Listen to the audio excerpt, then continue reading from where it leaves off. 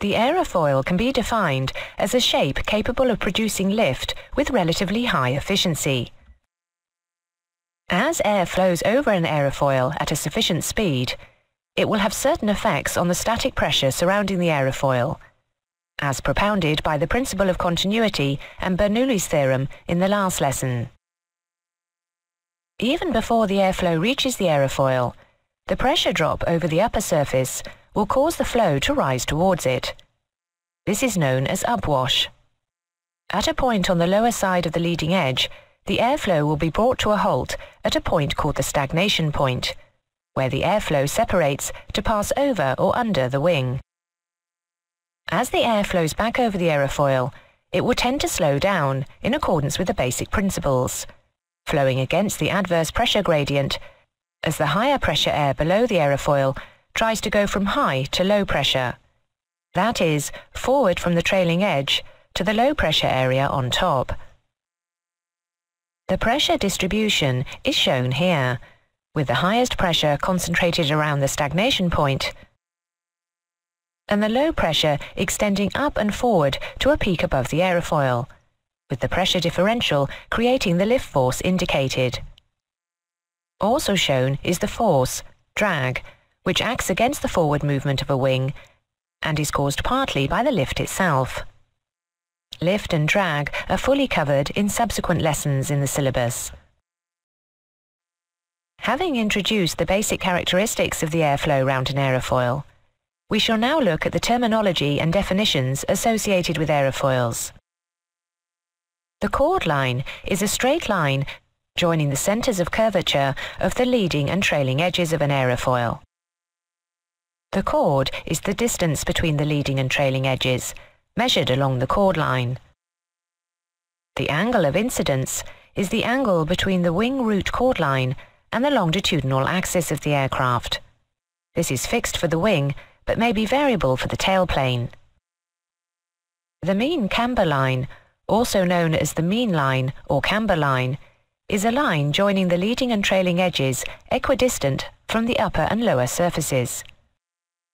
Maximum camber is the greatest distance of the mean camber line from the chord line, and is expressed as a percentage of the chord, and its location along the chord line as a percentage of the chord measured from the leading edge. When the camber line is above the chord line, the aerofoil is said to have positive camber, and when it is below, negative camber. A symmetrical aerofoil has no camber, as chord and camber lines are coincident.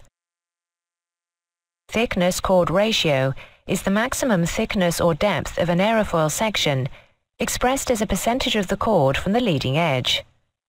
The thickness and thickness distribution of an aerofoil section have a significant effect on its airflow characteristics.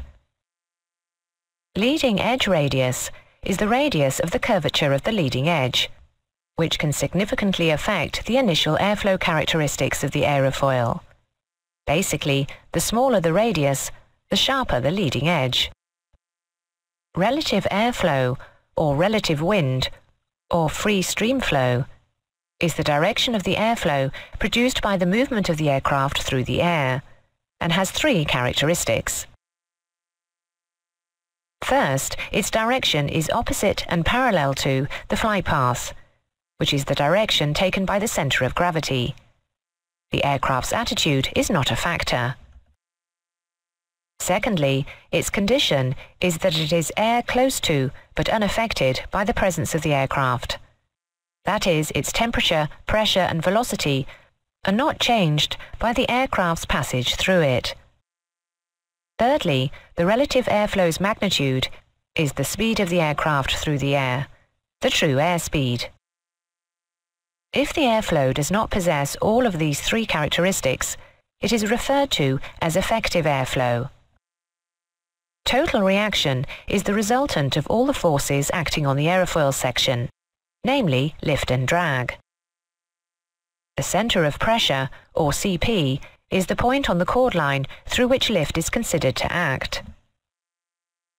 Lift is the aerodynamic force generated by the aerofoil, which acts at 90 degrees to the relative airflow. Drag is the aerodynamic force which acts parallel to and in the same direction as the relative airflow. That is, opposite to the flight path. Angle of attack is the angle between the chord line and the relative airflow.